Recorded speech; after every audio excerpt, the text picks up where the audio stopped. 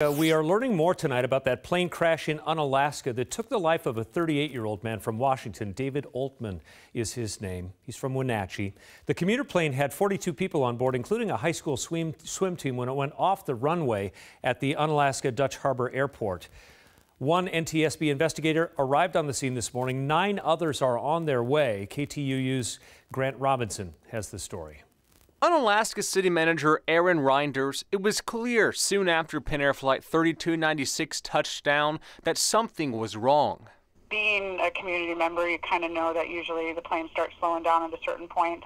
And when you recognize that it's not slowing down, there was definitely concern throughout the airport of what was going on.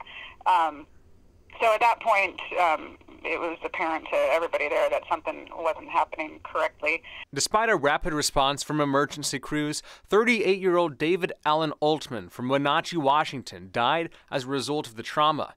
10 other patients were taken to the local clinic with a broad range of injuries, but there's been no update on their condition. There's lots of different agencies involved, and all are playing their role in, in both responding and investigating and then bringing things up, to operational levels again.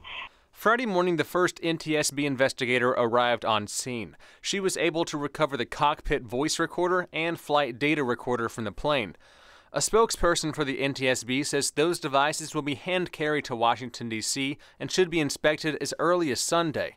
9 more NTSB investigators are en route to Alaska and will continue documenting wreckage, talking to the crew and other witnesses. An NTSB spokesman said there's still no timetable as to when they may know what caused the plane to crash.